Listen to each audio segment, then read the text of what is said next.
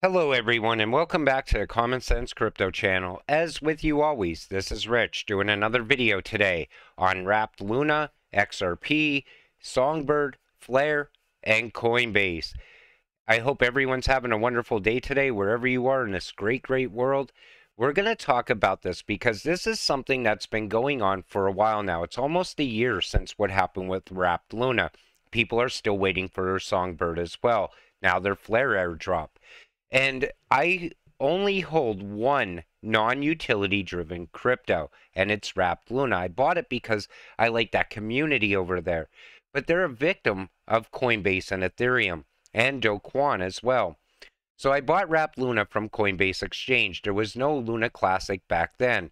Wluna is not Luna Classic. Stop changing asset names. Stop playing with investors' funds. Fix it. And I believe they should fix it as well, because think about it. Luna crashed. People held Wluna. Then they forked Luna into Luna 2. But yet, that didn't abide by the smart contract around Wluna. And this could affect any wrap token. Thank you for stealing my Wluna. Can't send it anywhere, even though it says available to trade under the balance summary. It's stuck in your account. That is theft. You stole from your customers. I will be contacting the state AG to file a complaint first thing Monday morning. Now, a lot of people are very mad about this. You know, if Brian Armstrong came out and just addressed this problem, made a statement about Wluna, fixed what's going on with it, or maybe even Vitalik, since the smart contract sits on Ethereum, but nothing.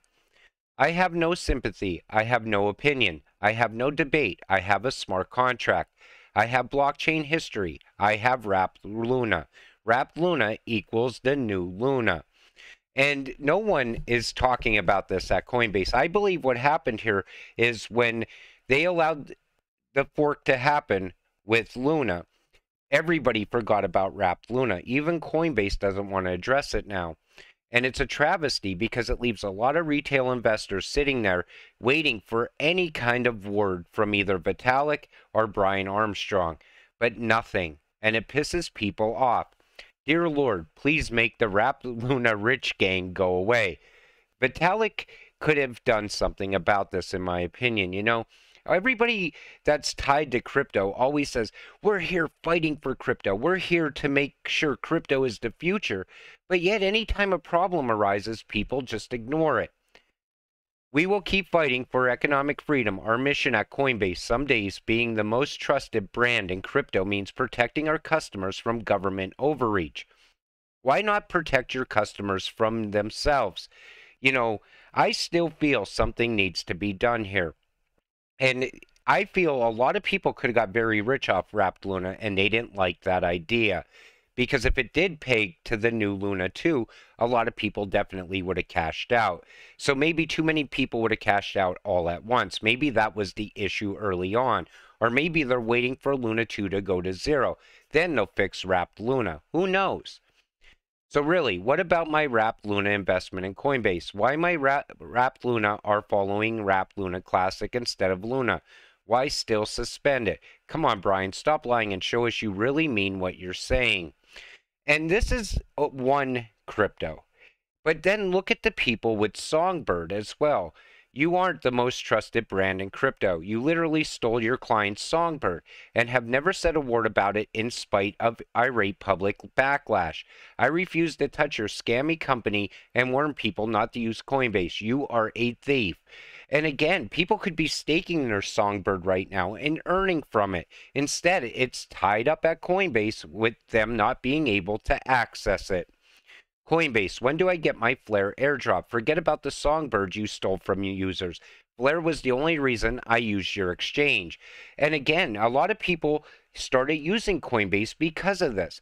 We're going to also talk about them delisting XRP in this video as well. They get people on board and people trust in these exchanges, and all of a sudden they find out they're not trustworthy. First question should be, when is Coinbase and Brian Armstrong giving their customers their Songbird and Flare tokens from Flare Network and Hugo Fillion? Now, maybe Hugo should make a statement about this as well, because somebody needs to speak up for the retail investor. I say it all the time. Everybody wants to get into crypto, You know, you work hard for your money, you want to invest, you hope to get massive gains in the future, and then you fall victim of either the exchange or rug pulls or anything else that happens inside of crypto. Look what happened with FTX.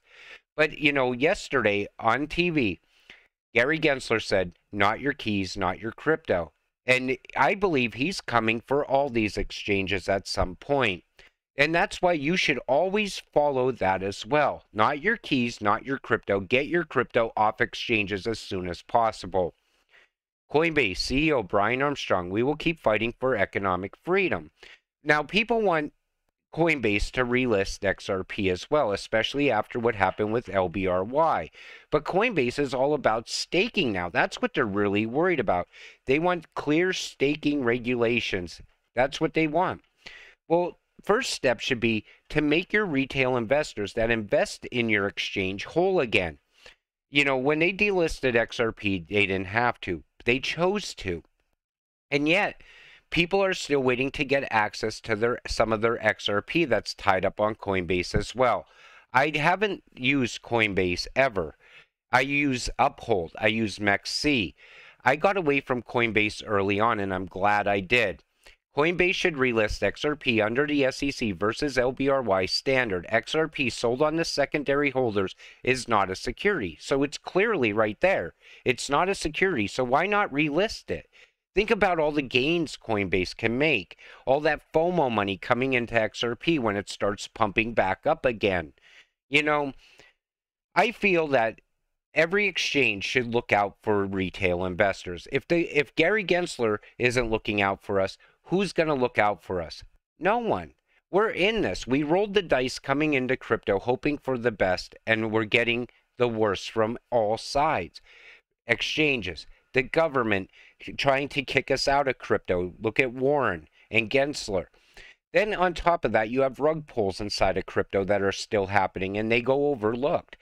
Gary Gensler should be definitely looking at the issues at Coinbase as far as Songbird, Flare, and Wluna. That's what it comes down to. And that's why I make these videos, because somebody needs to talk about this. With that said, I'm going to wrap up this video. I want to thank you all for watching. Like I said, I hold mostly utility-driven cryptocurrencies, but Wluna is the one and only non-utility-driven crypto I hold. And I don't suggest people to go out and get Wluna or Luna in any way. Because if you're going to invest, you want to invest in the safe investments, the utility-driven coins. With that said, we'll see you in the next video. Have a great night.